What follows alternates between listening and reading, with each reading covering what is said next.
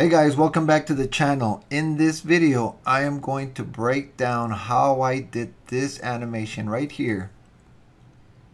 I'm going to let it play a couple times. And it's a combination of motion graphics and 3D. I did the girl in 3D in Blender, of course. I did the motion graphics in After Effects. But I prepared them in Adobe Illustrator and I got them from FreePic. I'm going to show you exactly how I did everything. So let's go ahead and get started. This is the animation I did. Let's go through it again. It starts off.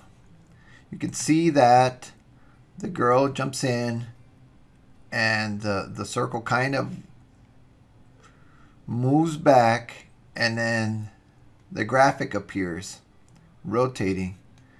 And then it just tells you this is Health Science. And then the little inner circle appears from behind there. And then she kind of spins, and at the same time the CTE logo spins in, and that's it. That's the whole thing. So let's go ahead and get that done. I'm gonna go ahead and close this, and I'm gonna show you this is the actual animation I used for the girl. And of course I did this in Blender. I'm going to show you how I set it up here in a minute. Let's hide this. Let me go back all the way to FreePic. I did a actually the way I got the idea is I got this flyer, and as you can see it's very cluttered, very unorganized. But anyways, I got this flyer for CTE, Career and Technical, and I didn't like it. And I thought, I wonder if I could do one that's very clean. I went to FreePic and I searched Infographic, and as you can see, there is a lot of them. There's a lot of good ones. I could have easily just picked one. Any one of these would have worked. I kind of like this one because it was on a gray background. You can see it here. Also, kind of the same on a white background. Anyways, here it is. Here is the actual one right there. I changed the icons, and I changed obviously the text, and I got rid of this text.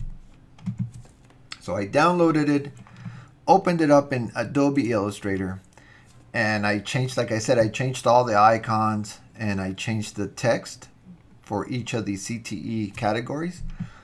And then I put everything on its own layer. Very important to put everything on its own layer when you are going to import it into Adobe After Effects. So once I have everything in its own layer, and that's all I did here. The graphic kind of stayed the same. In fact, the text is right there. I just hit it. Put it on its own layer. And then I imported it into After Effects. In After Effects, the text is right here, and all I did was spin it from the center, spin it right into position. That's it. That's all I did. Here are all of the layers from Adobe Illustrator. And so that's all I did here with the Adobe Illustrator in After Effects. Let's go check out what I did in Blender. In Blender, I modeled the girl, obviously. And here's the, let me go ahead and get rid of this. Here's the scene, nothing too spectacular. Here's the scene. Let me see if I can turn this on. It's just a white background and some lights. In fact, this one is lighting up the background. These two are the rim lights, and then this is the key light. This is the fill light that I have, and then the camera. That's it. That's actually the whole scene is that right there. Not a big deal. All I wanted was for her to just kind of jump into the scene, acknowledge the camera, smile, and then that's it. And then at the last thing is rotate out of the way. That's all I did. Not a big deal. Rendered the animation. Now let's go back into After Effects. Here in After Effects, I brought in the 3D animation. Here it is. This is the 3D animation. I put this circle on there. I put a white background and I faded in the animation. So she kind of elevates and then drops in, acknowledges the camera, smiles, and then she turns around, and here I swap it for the letters. Boom. That's it. Quickly. And that was it for the 3D stuff. And here's where I put everything together. I've got the names, which is this. And then I've got the 3D, which is this. I put it together here. And here's where I put all the sound effects. Let me turn off the music. And let me hit play.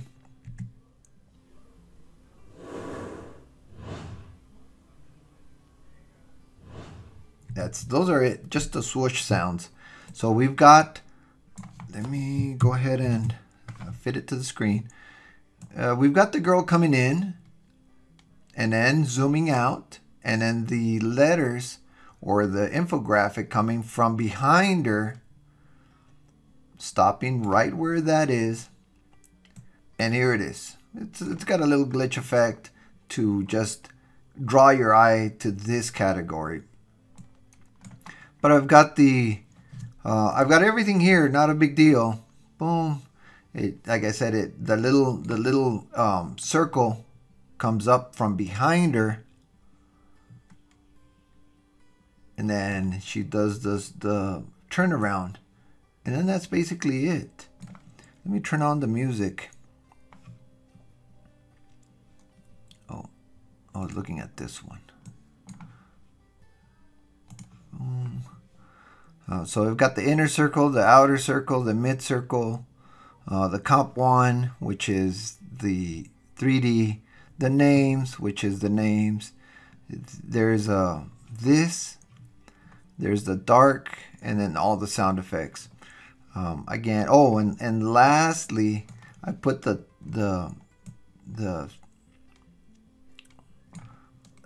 career and technical education. Those texts, that text is created here in After Effects.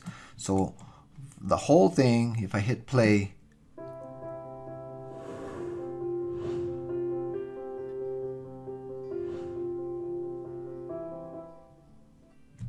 and that's it, guys. That's the whole thing. You know that I went from inspiration, which was this was the inspiration for it, and I obviously looked online for something better, which was this. I then brought it into After Effects, fixed it, adjusted it, broke it down into layers. The 3D stuff, I animated it, set up the scene, modeled the character, rigged it, animated it, rendered it, and then composite everything in Adobe After Effects, which is my go-to. I really like Adobe After Effects. That's why I haven't touched the Blender's compositing capabilities. But I know I need to get it done. I need to get myself familiarized with Blender, with its compositing capabilities, and do a tutorial on that. Don't worry about it. That's coming. And that's basically it, guys. How to put something together from concept to gathering everything, preparing everything, and putting everything together and rendering it out.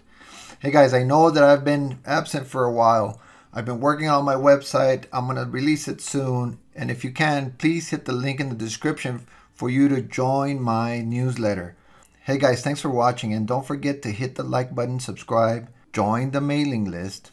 Very, very important. I'll talk about the website, the mailing list, and all the courses that are coming up in a later video. For now, thank you very much. I'll see you on the next one.